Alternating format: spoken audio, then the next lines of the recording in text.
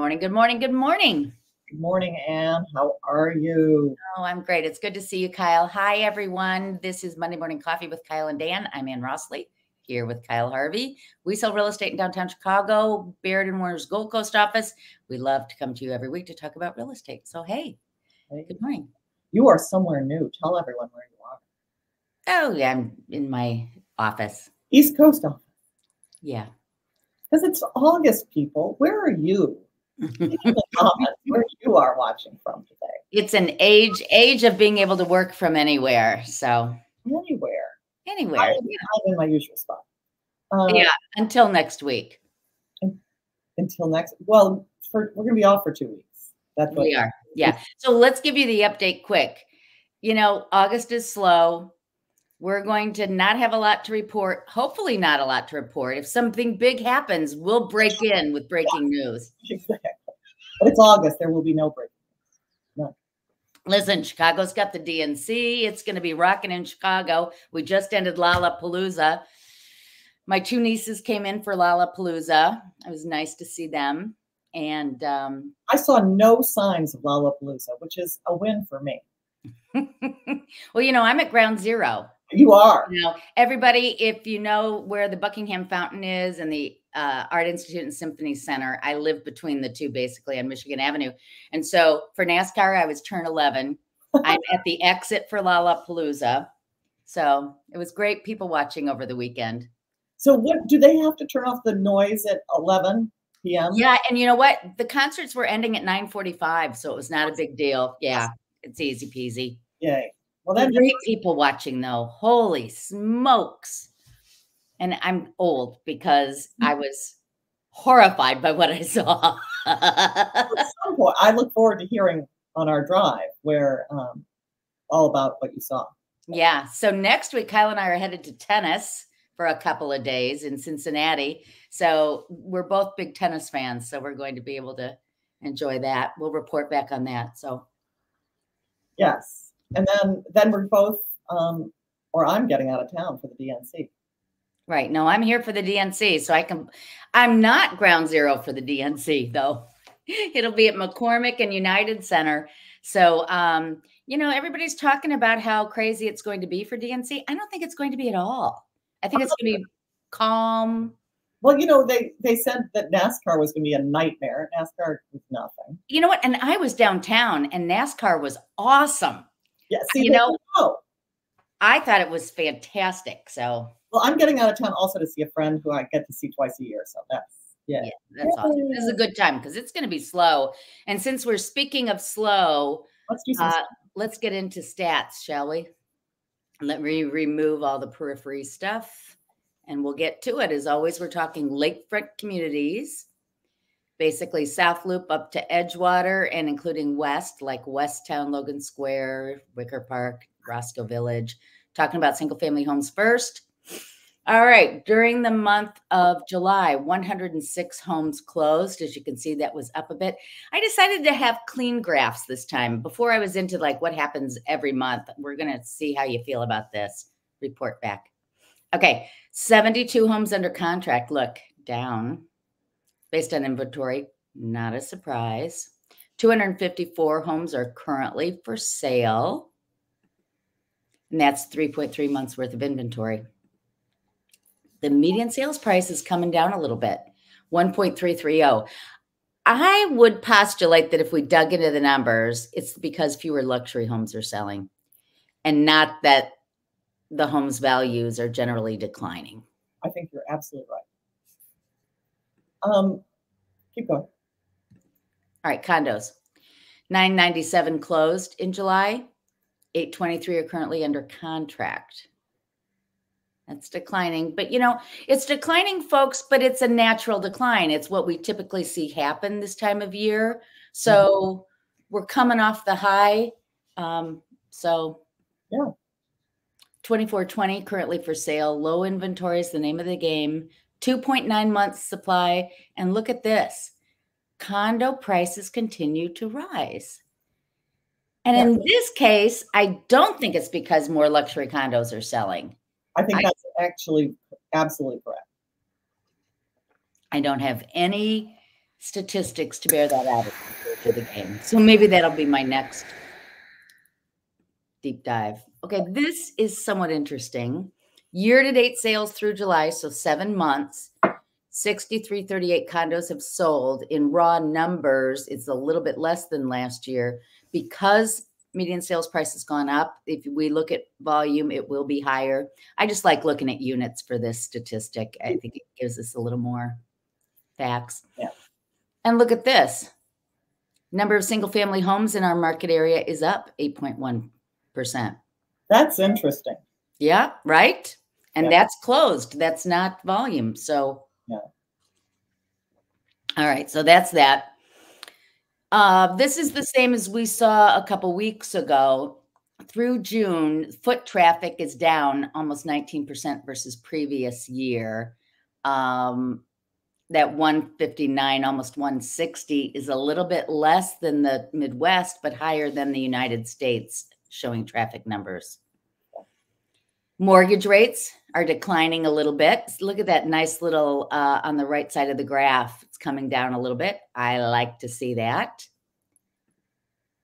There's a real sense that it's going to come down a lot in the next bit. That the spread is going to compress a bit. In anticipation of the rates coming down. That would be fantastic. Yeah. The big story in my mind for the marketplace is the importance of owning versus renting, given the market. $2,350 is the median rent price. And while you see it's gone down a little bit from the last month, it's still way up versus previous year. So you can see on the far right, the numbers up versus last year. But, last year we were saying the same thing, that they were up. And so when you look at the neighborhoods, the Loop, almost $3,700 a month, near North, $3,400 almost. It's not cheap. 1 bedrooms or 2 bedrooms? These are 1 bedrooms. Wow. Yeah. Wow. And then this is, okay, so here's this, I thought was a fun chart. The annual rent changes in the Midwest. So they're saying that we're up 16% versus, this is a couple weeks ago, versus previous year.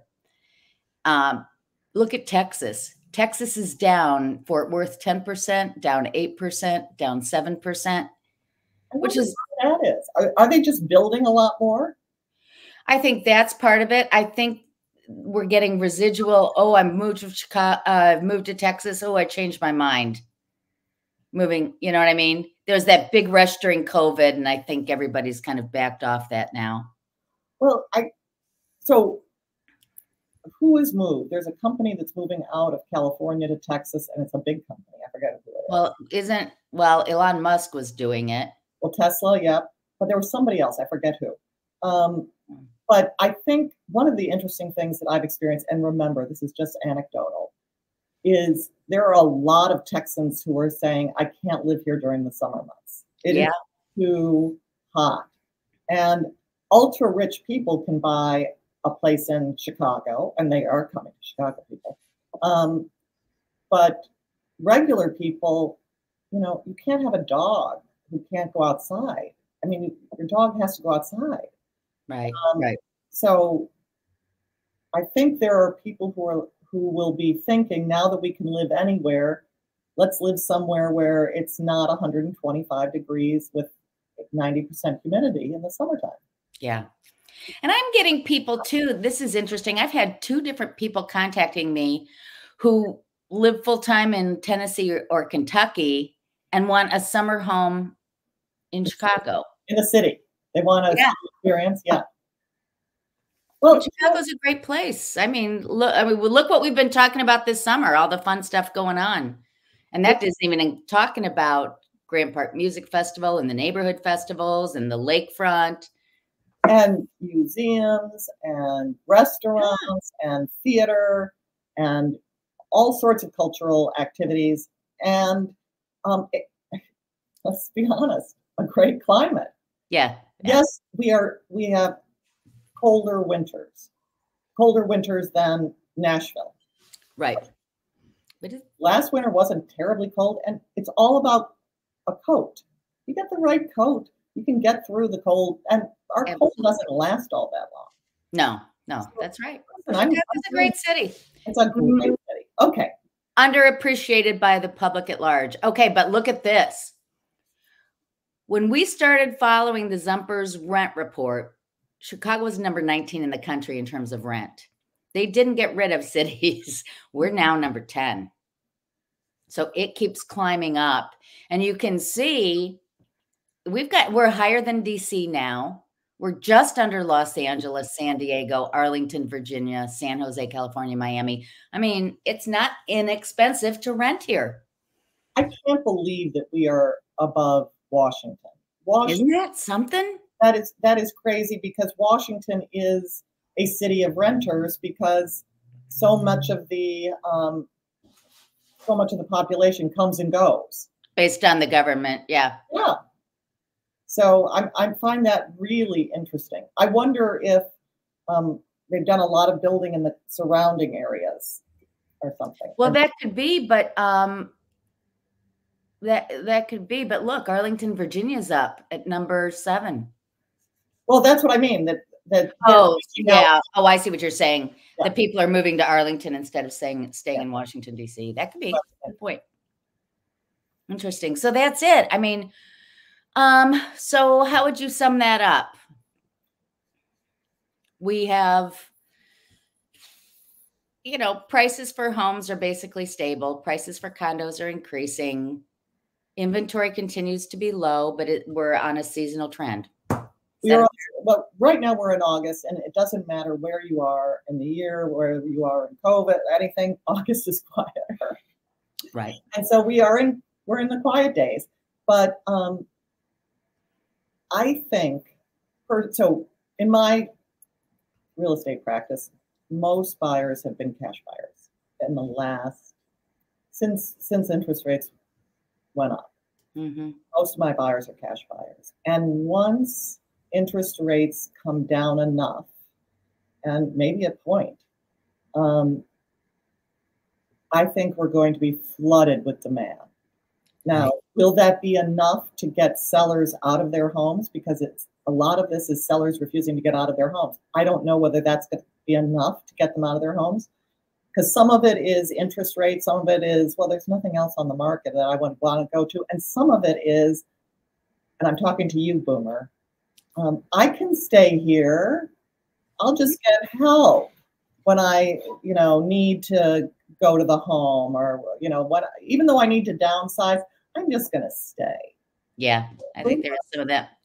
The other thing too, people talk about waiting on the sidelines because they're not sure what's going to happen with the election.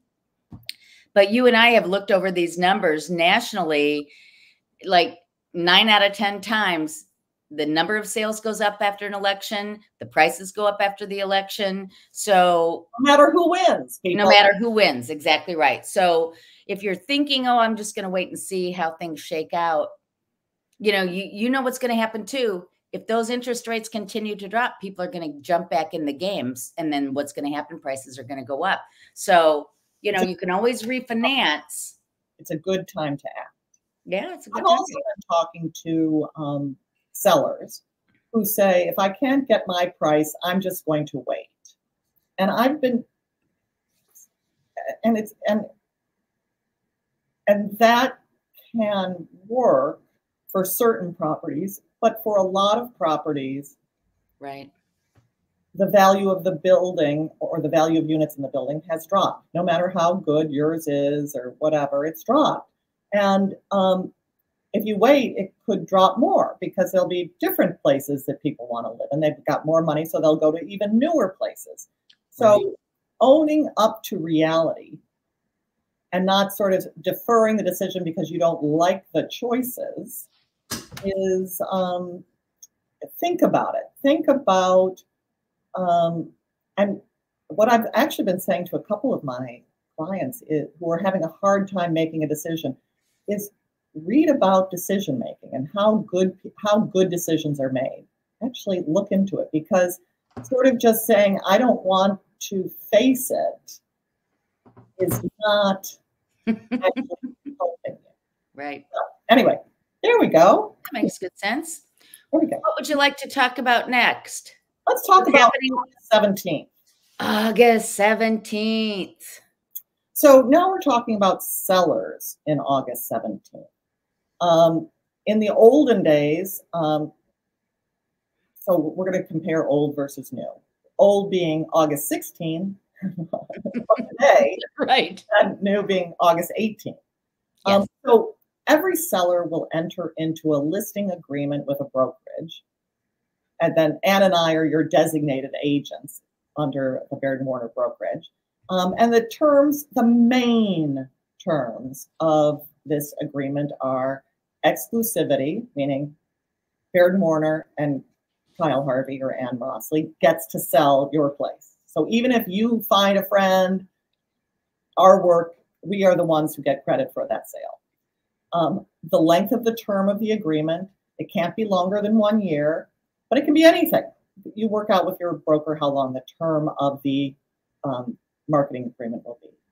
It sets out the compensation that you would pay your broker and any compensation that you would pay a cooperating broker, the cooperating broker being the buyer's agent. It would lay out the services that we provide and your obligations as a seller, and that's the duties of the parties, but the services provided by us and you, okay? It also has, just FYI, very importantly, a very, very strong language on the Fair Housing Act, that both you and I, you seller, and I, agent, will comply with the Fair Housing Act in all of our activities to sell your property. Right. New day. Can you hit go, or am I the goer? I have control. Look at me. So the change, all of that will be the same, except the next few things. First, though it's always been in there, implied and spoken by us, but now it has to be, we have to include a statement that says all compensation of your broker is negotiable. And that's true. It's always been true. And I've always negotiated with my clients on what the amount will be. So, but now we have to have those words in the agreement. Okay. Then it says that once that compensation is set, it's for the services that the listing brokerage and the listing agent will provide. Okay,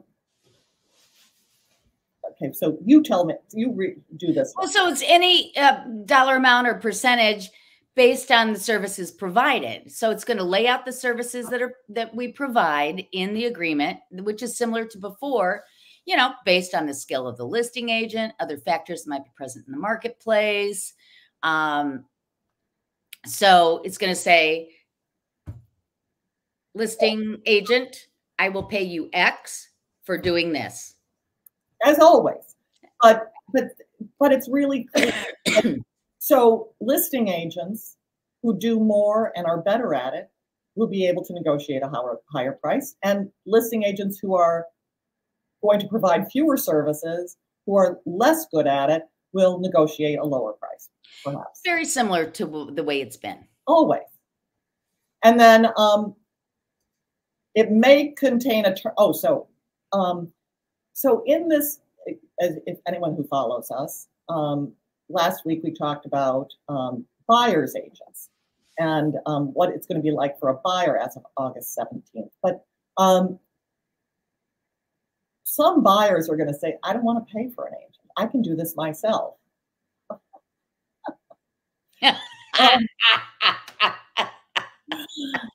So we are most I know it's funny.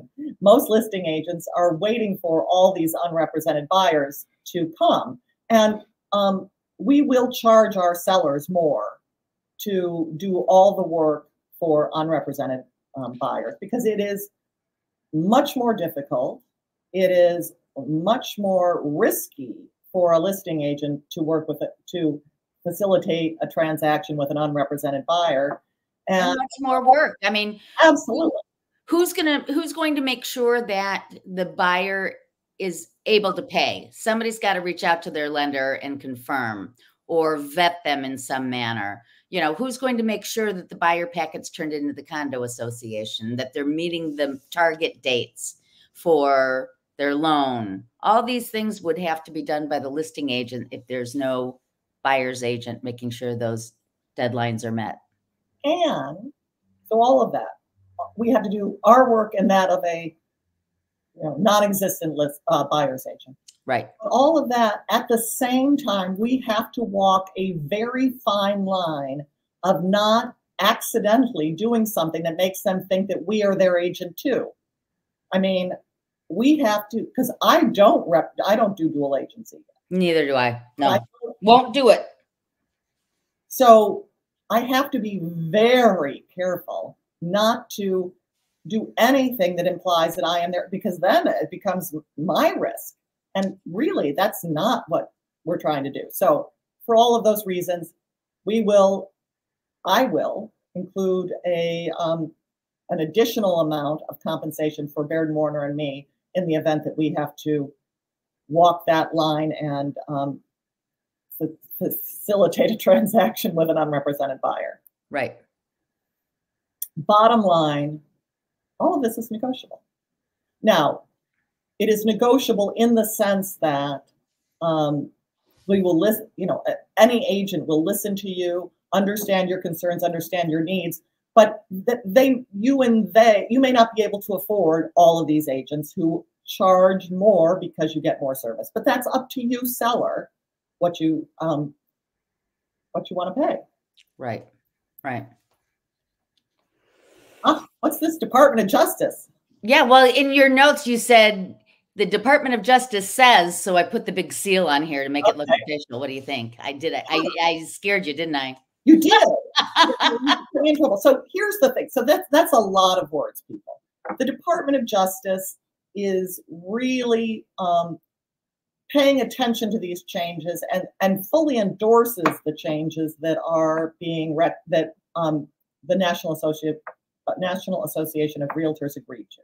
But the bottom line is, as a seller, you cannot offer to pay the buyer's agent anymore. You cannot make an offer to pay. That said, you can't have it in marketing materials. We cannot put it. We don't know what the Department of Justice is going to do. Baird & Warner is taking the Department of Justice at its word that it's going to be looking at this hard. And so they have prepared their agents to not get in trouble. So we are not going to get our clients in trouble. So we are not going to communicate offers of compensation for buyer's agents. We're going to say, put anything, the terms of your transaction, all of the terms of your offer into the offer, and my seller will consider them. That's it. That's it. So we are not going to, do not call Kyle Harvey or Anne.Rossley up on the phone and say, is your seller going to pay my compensation? Put it in the offer. Right. Okay. Oh, there we go. But, Anne, you take this one. Yeah. So what we're doing when we're meeting with our sellers these days, we're saying, look, when you bought this property, it was baked into the price. Please expect and put your price at a number that you will see somebody asking for an offer of credit. Yes. Can you tell I didn't get much sleep last night? Yeah. Expect that your offer will include a request for a credit. Yes. For the buyer's agent's compensation. To cover it, yes, but it won't say that. It'll say just, I want a credit. And that's fine. We've been negotiating credits and offers since the beginning of time. We've asked for credits for decorating. We've asked for credits for help in down payment costs. And that's really what this is help in paying for buyers' costs to buy the property. So that said, it will be different and it will be separate. And there's a rider, Anne. I don't know if you've seen this rider yet, that includes sort of buyer's agent compensation rider, whatever. Mm-hmm. But buyers have to be really clear with their lenders, ones who are not paying cash, what is for paying the buyer's compensation, the buyer's agent, and what is a closing cost credit, because there are rules within lending that make that important. Right. And you know what? You bring up a really good point. When we get a pre-approval as the seller's agent from now on, we need to make sure that that pre-approval has considered buyer agent compensation. So there is complexity ahead, but we're on it. Okay.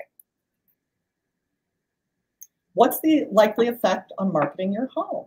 What do you say, Anne? Very little. I mean, it's basically going to be the same thing as always. It's just that, you know, when you get your offer, they'll include a credit. And yeah.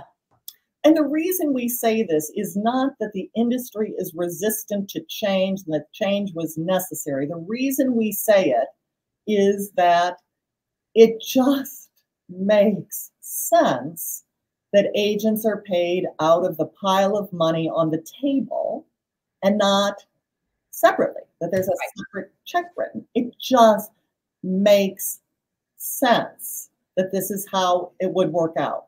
So, I mean, it's the way it works out in mergers. It's the way it works out in everything, that this all gets paid in the same way. So to pretend as though we're going to be doing something different doesn't mean that, or to do this kind of stuff differently doesn't mean that what was done in the past was necessarily wrong.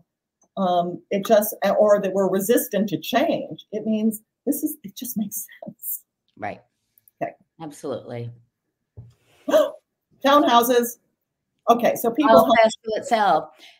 We got from how fast will it sell? In August, the previous ones that I did that were the single family homes, no change. One's under contract, all the rest are for sale. So we're now shifting to townhouse edition. So these are 3 townhouses. Interesting. I'm so interested in your thoughts on this, Anne. The first one is 250 West Scott Street, Unit D. It's on the market for just under $900,000. It's in this area that is been in the last 20 years, 15 years reclaimed. I've got 2 that are in what people would before times call the Cabrini Green area. So I want your thoughts. This is 250 West Scott. So here we have. I'm going to do the floor plan. It's a small. Oh, I have it here. It's a 3 bedrooms, 2.5 baths. It's 2,200 square feet, so it does look small. It's got 1 exterior parking spot. Okay. But the marketing focuses on safety. It's in a gated community. The parking is all behind gates. And then we've got the house. So this house was purchased by this owner in 2013 for $520,000, and it's on the market for just under $900,000. So this is the main floor. This is the parking pad. Well, you're bringing up an interesting thing. I was just talking to Tom, my husband, and I was saying that there were a few years where people didn't want townhomes because of the verticality and because they prefer to be in a single family or 1-level condo. And I think the way pricing has gone with single family homes, there's a change now. Don't you think townhomes are more popular versus say 3 years ago, 5 years ago? And I feel that that's also the case about duplex downs. Yes, absolutely right. There was a time when we would show property and people say, no way I'm looking at a duplex down. Now people like them because they serve the purpose of square foot, good price per square foot. All right. So the city has really worked on the sewer system and they flood much less. There's much less of. And new ones have the French drain tiles and so they don't have the water issues. Old ones may have some issues, but okay. So how fast will this sell? That's really pushing the price for that area. I think so too. Yeah, I'll be interested. It was leased until the end of July. It went on the market 5 days ago, so they probably staged it. But I wonder, how fast do you think this will sell? This time, I'm gonna say 45 days with a price reduction. Okay, so it'll go under contract in 45 days with a price reduction. The description talks about the community in here. Talks about how people get together, kids play together. It's a very family oriented. So what they're trying to do is say, we're safe. We're, you know, it's a great place to raise kids. 2,200 square feet is not a lot, but you know, it's cute. Okay. Yeah. So you say 45 days. I'm going to write that down. Oh gosh. All right. No, because this is good. With the price reduction though, they're going to have to reduce the price. 45 days. Price. Okay. It'll be interesting to see because it's one of few. Oopsie. And now we got the next one. Oh, sorry. Okay. Oh, 1493 Clybourne. Well, this is on the market, being listed by my friend and childhood friend, Kim Curvis. Cute little one. This is also in a gated community on Clybourne between Division and North Avenue. Really, it was built in 2000. So it's only got it's got a garage spot and an exterior spot. The owner paid $549,900 in 2011. So when property prices were low, it's 3 bedrooms, 2.5 baths, and it's 2,323 square feet. So it's bigger. And guess what? It has an elevator. So they did not provide, and nor would I have provided a floor plan for this, because the kitchen is on the first floor and the living room, dining room is on the second floor. So yeah, it's kind of tricky. This is the living room, dining room. The kitchen's downstairs, people. But you have in this corner here, do you see my cursor circling? No, I do not.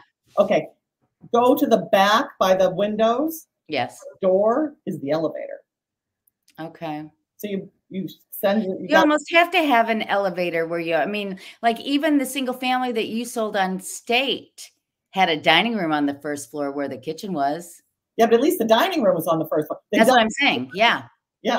So this is on the market for just under $750. Ooh, how do you overcome that floor plan flaw? Holy camole. I know.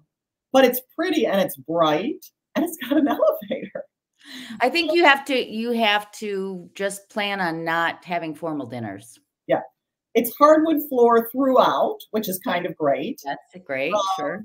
And an elevator. The elevator would be great for, travel, getting all the luggage down, but also I just have a cart in the back, one of the little carts to send things up. So it is looking to get $150,000 more than when it bought in 2011. Okay.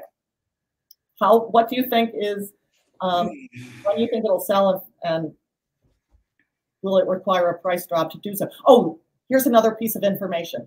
It was under contract and fell apart. This is back on the market. It was under contract right away and then fell apart. Well, the price is much better, $799, than the other one. $749. Oh, $749. Yeah. So it's $100,000 less than the one we just looked at. And it's slightly larger. And it's 2,300 square feet. So, but still, I think that's a permanent. What's the parking? Is it garage or? They have one garage spot, and then you park in front of your garage. Okay, so you can get two. Mm-hmm. I'm gonna say it's gonna be 90 days. Okay, so you say 90 days. I think it may have sold this weekend. Okay. God, I don't know. Maybe young people don't care so much about the dining because they don't need a formal dining room like old farts. I don't need a formal dining room. Okay, next one. All right. Oh, wait, sorry. Number 3. Number 3. So this one is in Lincoln Park. So the other two were in the former area that was impacted by Cabrini Green. This is in an area that has been Lincoln Park DePauli area for a long time and doing great. So this is DePauli. So this is on the market. This is 2202 North Lakewood. It's on the market for $915,000. It last sold a year in 2021, in 2021, March 2021, for just under 800,000. So they want 115,000 more. Mm-hmm. And there are very few improvements. They've, HVAC, a little bit of HVAC, and maybe not even. The HVAC is from 2021. It could have been put in by the previous owner. So let's see. This is 3 bedrooms, 3 full baths, smaller, 1,900 square feet. So, and it's got 1 garage, 1 exterior spot. Okay. So this is the floor plan, everybody. I love to give you a floor plan when it's possible, but these, it's really small,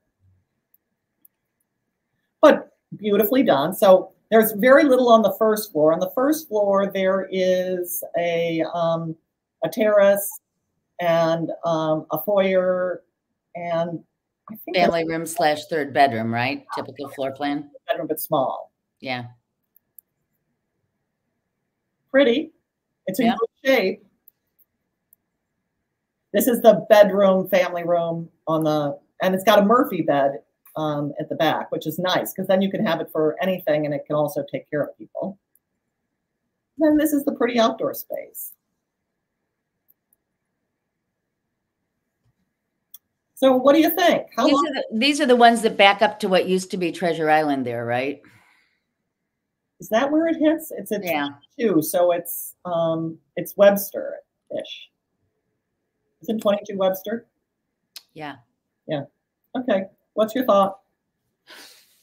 Yeah, I think it's going to go within 30 days, even though it's a slow time of year. It's a good basic layout, good condition.